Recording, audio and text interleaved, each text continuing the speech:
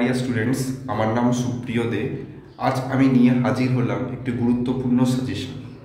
কালকে তোমাদের অর্থাৎ আগামীকাল 23 তারিখ তোমাদের কস্টিং অ্যান্ড ট্যাক্সেশন এক্সামিনেশন হতে চলেছে।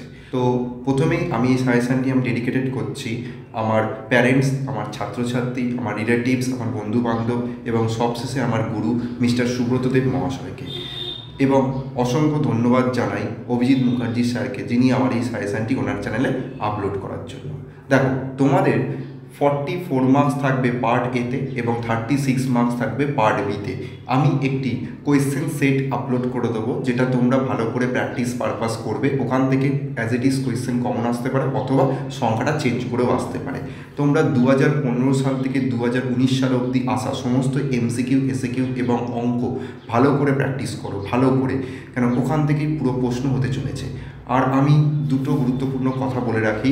তোমাদের ইনকাম ফ্রম হাউস প্রপার্টি আছে, তোমরা সবাই জানো। ইনকাম ফ্রম হাউস প্রপার্টিতে মিউনিসিপ্যাল ট্যাক্সটা ঝামেলা করে দেয়। কীরকম? যদি কলকাতা, দিল্লি, চেন্নাই, মুম্বাই এই চারটে সিটিতে কোনো বাড়ি অবস্থিত বলে, তাহলে মিউনিসিপ্যাল ট্যাক্স সবসময় বার করতে হয় নেট মিউনিসিপ্যাল ভ্যালুর ওপর। অর্থাৎ যদি গ্রস মিউনিসিপ্যাল ভ্যালু অঙ্কের মধ্যে দিয়ে দেয়, তাহলে সেটাকে নেট মিউনিসিপ্যাল ভ্যালুতে কনভার্ট করে নিতে হয়, অর্থাৎ গ্রস মিউনিসিপ্যাল ভ্যালু ইন্টু 9/10 করে নিতে হয়। এটা ফার্স্ট। নেক্সট হচ্ছে, যদি কোনো দিনও যদি বলে যে একটা পার্সেন্টেজ অ্যামাউন্ট অথবা একটা অ্যামাউন্ট সেটা টেনেন্ট পেইড করেছে, তাহলে ওইটা লেস করেছে, তাহলে ওইটা লেস করে দেবে তোমরা, এটা মাথায় রাখবে। আর মিউনিসিপ্যাল ট্যাক্স ডিউয়ের কোনো ব্যাপার নেই, পেইড করলে আসবে, আনপেইড থাকলে লেস হয়ে আসবে, এটা মাথায় রাখতে হবে। আর ইন্টারেস্ট অন লোনের ক্ষেত্রে 24B-তে তোমরা যেন ডিডাকশান হয়, তো ওখানে আমরা সেলফ অকুপাইডের ক্ষেত্রে দুটো নির্দিষ্ট রুলস আছে। যদি লোনটা কনস্ট্রাকশন পারপাসে নেওয়া হয়, তাহলে আপ টু 2 লাখ অবধি আসবে। আর যদি রিপেয়ার পারপাসে নেয়, তাহলে আপ টু 30,000 অবধি আসবে। আর লেট আউটে কোনো রকম নিয়ম নেই। তো তোমরা বড় অঙ্কের মধ্যে হাউস প্রপার্টিতে একটা লেট আউট পাবে উইথ 1 সেলফ অকুপাইড থাকবে অঙ্কের মধ্যে। আর কলকাতা, দিল্লি, চেন্নাই, মুম্বাই চারটে সিটির উল্লেখ থাকবে। এবার কস্টিংয়ে আমি বলি তোমাদের কি আসবে। হালসেড 1 দিয়ে অঙ্ক থাকবেই, তার সাথে ওয়ার্ক কস্ট বার করতে হতে পারে এবং effective hourly rate of return বার করতে দেবে। এটা ভালো করে একটু দেখে রাখো। নেক্সট আমি বলি ডিফারেন্সিয়াল পিস রেট, অর্থাৎ টেলার প্ল্যান আর মেরিট প্ল্যান ভালো করে দেখো একটুখানি, কেন এই টাইপের অঙ্ক এবছর সেট হতে চলেছে।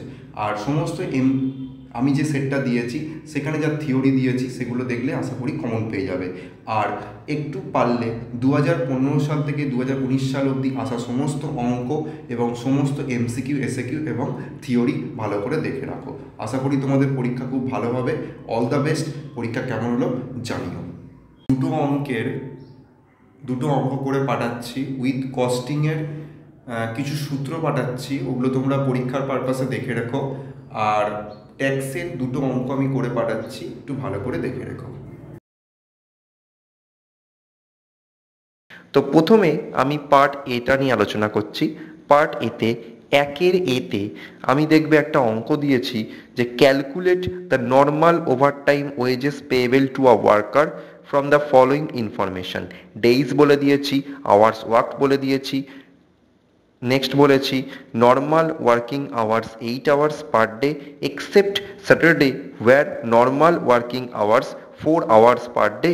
Normal rate of wages ₹50 per hour. Overtime rate দেওয়া রয়েছে up to 9 hours in a day at single rate, over 9 hours in a day at double rate. এই কোয়েশ্চেনটার সঙ্গে অথবা দিয়ে কি আসতে পারে? অথবা দিয়ে আসতে পারে যে a work measurement study was carried out in a firm for 20 hours and the following information was generated. Units produced 600 units, standard time 600 units, idle time 25%, performance rating 120%, allowance time 10% of standard time. What is the standard time for the job? Question number 2-তে আসতে পারে Roman 2, অলস সময় কাকে বলে? Question mark. স্বাভাবিক ও অলস সময়, স্বাভাবিক ও অস্বাভাবিক অলস সময় দুটি করে উদাহরণ দাও। অথবা, এটা অথবা মানে কিন্তু অন্য প্রশ্ন, কারণ অথবা মানে একই প্রশ্ন না। প্রত্যক্ষ ও পরোক্ষ মজুরির মধ্যে পার্থক্য লেখো। উত্তম সময়রক্ষণ পদ্ধতির বৈশিষ্ট্যগুলি লেখো। বিতে আছে একটি উত্তম মজুরি প্রদান ব্যবস্থার যে কোনো 4টি বৈশিষ্ট্য লেখো। কার্যভিত্তিক ও সময়ভিত্তিক মজুরি প্রদান পদ্ধতির পার্থক্য লেখো। কাজে ব্যয়িত সময় নির্ধারণের বৈশিষ্ট্যগুলি উল্লেখ করো। এই পার্টটা হচ্ছে 4x2 8 মার্কস। নেক্সট হচ্ছে টুতে একটা হালসের একটা টেলরের অঙ্ক দেওয়া রয়েছে, তার সঙ্গে অরে দেওয়া রয়েছে টাইম রেট সিস্টেমের অঙ্ক, হালসে ওয়্যার প্ল্যানের অঙ্ক, তার সাথে একটা থিওরি দেওয়া রয়েছে। হালসে প্রিমিয়াম ও রোয়ান প্রিমিয়াম পদ্ধতি দুটি করে সুবিধা অসুবিধা লেখো। এবং আরেকটা প্রশ্ন দেওয়া রয়েছে সময় লিখন ও সময় আরক্ষণের মধ্যে পার্থক্য লেখো। যে অঙ্কটা দেওয়া রয়েছে খুব ভেরি মাচ ইম্পর্টেন্ট, দুটো সাম ভালো করে প্র্যাকটিস করো। আর আমি বারবার বলে দিচ্ছি, পার্ট এর জন্য তোমরা 2015 সাল থেকে 2019 সাল অবধি আসা সমস্ত প্রশ্ন ভালো করে ফলো করো, প্র্যাকটিস করো বাড়িতে, সেখান থেকেই অঙ্ক আসবে। নেক্সট কোয়েশ্চেন নাম্বার 3তে দেওয়া রয়েছে একটা পার্টিকুলার্স মিথু মৌসুমি। এখানে from the following data অ্যাসসার্টেন the total earnings of each worker separately and also calculate effective hourly rate of wages of the worker. Also calculate work cost of Mitu and Mousumi under Halse plan and Ruan plan respectively. এটা practice করলে আশা করি হালসে রুয়ানের কোনো অঙ্ক তোমাদের আটকাবে না। Time allowed দেওয়া রয়েছে, অ্যাকচুয়াল টাইম টেকেন দেওয়া রয়েছে, রেট পার আওয়ার দেওয়া রয়েছে, মেটেরিয়াল কস্ট দেওয়া রয়েছে, ফ্যাক্টরি ওভারহেড দেওয়া রয়েছে, ডিরেক্ট কস্ট দেওয়া রয়েছে, ইনসেন্টিভ স্কিম দেওয়া রয়েছে। আর একটা কথা বলে রাখি, 133.1-3 কথার মানে হচ্ছে, আমরা এটাকে ভেঙে নিই তাহলে তবে 400/3। এবার যেহেতু পার্সেন্টেজ চিহ্ন দেওয়া আছে তাহলে 3 মানে 300, অর্থাৎ 400/300, তাহলে 0 কেটে নিলে 4/3, অর্থাৎ যে অ্যামাউন্টের ওপর পার্সেন্টেজ করতে বলবে সেই অ্যামাউন্টটা ইন্টু 4/3 করে দেবে, খেলা শেষ। নেক্সট অথবা দিয়ে আর একটা দেখো কোয়েশ্চেন দেওয়া রয়েছে, standard time to do a job is 10 hours and rate of wages per hour is ₹20. If a worker gets bonus of ₹40 under Halse premium plan, 50%, on completing the work, then what is the total earnings of the worker under one premium method? Number 2, for a job, standard time is 80 hours, actual time taken for the job is 60 hours. If effective rate of wages under Halse premium 50% method is ₹35 per hour, what is the wage rate per hour? এই প্রশ্নটা দেওয়া রয়েছে। Question number 4-এ 4 মার্কসের question আছে। প্রথমে দেওয়া রয়েছে গৃহ সম্পত্তি থেকে আয়ের 4টি উদাহরণ দাও যা আয়কর আইন অনুযায়ী সম্পূর্ণ করমুক্ত। এর সাথে আরো প্রশ্ন দেওয়া রয়েছে, গৃহ সম্পত্তি থেকে আয় কিন্তু গৃহ সম্পত্তি থেকে আয় বলে বিবেচিত হয় না, সেই সমস্ত আয়গুলির উল্লেখ করো। ওর সাথে একটা প্রশ্ন দেওয়া হয়েছে, আয়কর আইন 1961 অনুযায়ী গৃহ সম্পত্তির বিবেচিত মালিকের 2টি উদাহরণ দাও। অথবা দিয়ে ওর সাথে একটা প্রশ্ন দেওয়া রয়েছে, শ্রী প্রবীর দে purchased a house for his own residence taking a loan of ₹25 lakh from SBI Bonnagore branch for the previous year 2020-21. Interest payable on loan is ₹2,20,000. Determine his income under the head income from house property for the assessment year 2021-22. Number 2তে দেওয়া আছে net annual value of A late out house, এইভাবে একটা প্রশ্ন দেওয়া রয়েছে। বিতে দেওয়া রয়েছে শ্রী প্রদীপ পাল is the owner of 2 house করে পার্টিকুলার হাউস 1 হাউস 2 দেওয়া রয়েছে, নেট অ্যানুয়াল ভ্যালু বার করতে দেওয়া রয়েছে। অথবা দিয়েই ওর সাথে একটা প্রশ্ন দেওয়া রয়েছে, আয়কর আইন 1961 অনুযায়ী কোনো ভাড়া বাড়ির বার্ষিক মূল্য নির্ধারণে অনাদায়ী ভাড়া ছাড়ের ক্ষেত্রে কি শর্ত পূরণ করা প্রয়োজন। সিতে দেওয়া রয়েছে মিস রাখি পাল ফার্নিসেস the following particulars of capital asset, date of purchase দেওয়া রয়েছে, ডেট অফ সেল দেওয়া রয়েছে, কস্ট অফ অ্যাকুইজিশন দিয়েছে, কস্ট অফ সেল দেওয়া রয়েছে। গোল্ড শেয়ার, এটা হচ্ছে ক্যাপিটাল গেইন চ্যাপ্টার থেকে অঙ্ক, কোনো বছর আসেনি বাট এবছর হয়তো আসতে পারে আবার নাও আসতে পারে, ডিরেক্ট থিওরিও থাকতে পারে। তো অথবা দিয়ে আমার কয়েকটা থিওরি দেওয়া রয়েছে, স্বল্পমেয়াদী মূলধনী সম্পত্তি ও দীর্ঘমেয়াদী মূলধনী সম্পত্তির মধ্যে পার্থক্য করো। আয়কর আইন 1961 অনুযায়ী যেসব সম্পত্তি মূলধনী সম্পত্তি হিসাবে বিবেচিত হবে না এরূপ 4টি উদাহরণ দাও। আয়কর আইন 1961 অনুযায়ী মূলধনী সম্পত্তি বলতে কি বোঝো? আয়কর আইন 1961 অনুযায়ী কোনো আয় মূলধনী লাভ খাতে করযোগ্য হতে হলে যে সমস্ত শর্তগুলি পূরণ করতে হয় তা উল্লেখ করো। আর 5-এ দেওয়া রয়েছে একটা বড় হাউস প্রপার্টি, যেটা হাউস 1, হাউস 2, হাউস 3। এই অঙ্কটা পুরোপুরি আমার বানানো। যদি কোনো সমস্যা থাকে আমাকে ফোন করে, যদি কোনো জায়গায় আটকায় আমাকে জিজ্ঞেস করে নেবে, অথবা দিয়ে যে প্রশ্নটা দেওয়া হয়েছে বইয়ের ইয়ারের প্রশ্ন, সেটা এসছে। ঠিক আছে, এবার পার্ট বি এর জন্য তোমরা ভালো করে ইয়ার প্র্যাকটিস করো। আর যার যে রাইটারের বই আছে সেই রাইটারের প্রতিটা চ্যাপ্টারে এমসিকিউগুলো ভালো করে দেখো, তাহলেই হবে। আর ইয়ারের আসা এমসিকিউ এসিকিউ ভালো করে প্র্যাকটিস করো, এটা হবে। আমি তোমাদের যেই প্যাটার্নটা দিয়েছি, যে প্রশ্নটা দিয়েছি, সেটা হচ্ছে আমি এটা জাস্ট একটা পরীক্ষা নিয়েছিলাম। সেই পরীক্ষায় যে যে প্রশ্নগুলো, মানে সাজেশন টাইপ বেস একটা পরীক্ষা নিয়েছিলাম, সেই প্রশ্নটাই তোমাদের সাথে শেয়ার করলাম।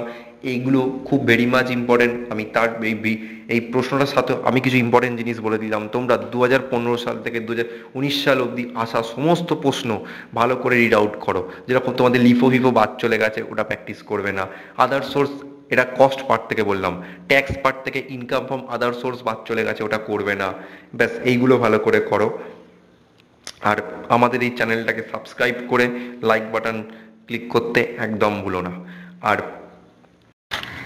Class 11 costing and taxation suggestion 2022।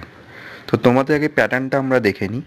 প্যাটার্নটা হচ্ছে পার্ট এ কস্টিং, গ্রুপ এতে থাকবে এমসিকিউ 12 মার্কস, গ্রুপ বিতে থাকবে এসএকিউ 6 মার্কস, গ্রুপ সিতে থাকবে theory plus math 8 marks, group ডিতে থাকবে theory or math 6 marks, group ইতে থাকবে cost sheet or theory plus math 8 marks, part বিতে থাকবে ট্যাক্সেশন, যেখানে গ্রুপ এতে থাকবে এমসিকিউ 12 মার্কস, গ্রুপ বিতে থাকবে এসএকিউ 6 মার্কস, গ্রুপ সিতে থাকবে থিওরি ম্যাথ 12 মার্কস, গ্রুপ ডিতে থাকবে income from salary or theory 10 marks. এবার থিওরির জন্য আমি বেশ কিছু কোয়েশ্চেন দিয়েছি, এগুলো পড়লে আশা করি কমন চলে আসবে। 1 নম্বরে রেখেছি পরিব্যয় হিসাব নিকাশকরণের বৈশিষ্ট্যগুলি আলোচনা করো। 2 নম্বরে রেখেছি পরিব্যয় হিসাব নিকাশকরণের উদ্দেশ্যগুলি ও সীমাবদ্ধতাগুলি আলোচনা করো। 3 নম্বরে রেখেছি পরিব্যয় হিসাব নিকাশকরণ পদ্ধতি প্রবর্তনের জন্য 4টি প্রয়োজনীয় বিষয়ের অংশ আলোচনা করো। 4-এ রেখেছি পরিব্যয় কেন্দ্র ও পরিব্যয় এককের মধ্যে পার্থক্য লেখো। 5-এ রেখেছি স্থির ব্যয় ও পরিবর্তনশীল ব্যয়ের মধ্যে পার্থক্য লেখো। 6-তে রেখেছি মুখ্য ব্যয় ও উপপরিব্যয়ের মধ্যে পার্থক্য লেখো। 7-এ রেখেছি অর্ধ পরিবর্তনশীল ব্যয় কি, উদাহরণ দাও। 8-এ রেখেছি বিন কার্ড ও স্টোর লেজারের মধ্যে পার্থক্য লেখো। 9-এ রেখেছি কেন্দ্রীকৃত ও বিকেন্দ্রীকৃত মজুদ ব্যবস্থার মধ্যে পার্থক্য লেখো। 10-এ রেখেছি কেন্দ্রীকৃত মজুদ ব্যবস্থার সুবিধাগুলি লেখো। 11-তে রেখেছি বিন কার্ড প্রস্তুতের প্রয়োজনীয়তা কী। 12-তে রেখেছি কাঁচামাল নিয়ন্ত্রণের উদ্দেশ্যগুলি লেখো। 13-তে রেখেছি আয়কর আইন অনুযায়ী সমগ্র মোট আয়, ব্যক্তি, করদাতা, কর নির্ধারণ বছর, মোট আয়, প্রিভিয়াস কাকে বলে, প্রিভিয়াস ইয়ার কাকে বলে, ওটা আমিটা চেঞ্জিং হয়ে ইয়ার হবে, প্রিভিয়াস ইয়ার কাকে বলে। 14-তে রেখেছি পার্থক্য লেখো মোট আয় ও সমগ্র আয় খাত, সমগ্র আয়ের খাত ও আয়ের উৎস। 15-তে রেখেছি discuss the ট্যাক্সিবিলিটি of HRA received by an employee from his employer, give 4 examples of tax free পারকিউজিটস।